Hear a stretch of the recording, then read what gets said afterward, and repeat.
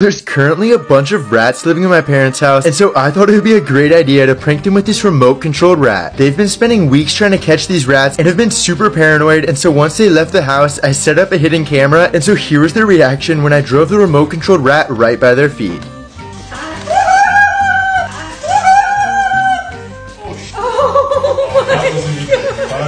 All this did was get them more paranoid, so they got this camera and they're literally looking through every part of the house trying to find the actual rat. So go ahead and wish them some luck, and that's why